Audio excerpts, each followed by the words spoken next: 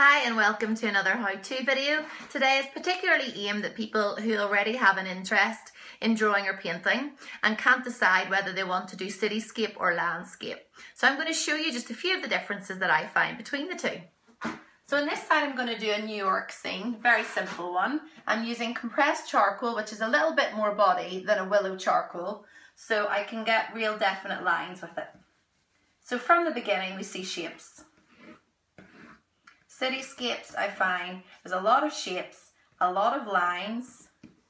I love all the ups and downs in it. You can also be quite 3D, which is great. And you can start to bring in tiny little shapes all over it.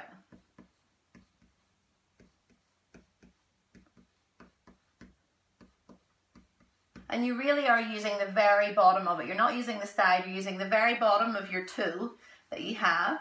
And save that, and then you can do some larger ones. And little lines here. So you can fill a page really quickly with buildings, especially on this scale. You can have roads coming in. So they often are where you can get a little more movement, a little more freedom. So say you have a little collection of buildings up here. Some windows. And then the lines in your road. But other than that, and other than the sky, you have quite a lot of structure and you're using the top. So then if we move on to the landscape, a landscape often you're using the side of your pencil, because say we're going to do a mountain scene here. So we're going to do some mountains. Then another one coming down to the sea. So this already has much more freedom and movement and a bit more relaxed. So you can bring in little posts.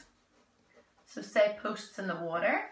Or if you're doing like a cottage in the hills, that's where you start to bring structure in to landscapes. But other than that, there's a lot of flow, which is the lovely part of them. And you can have your sky, some clouds, and some little rocks here. And you can even use the very side of your pencil.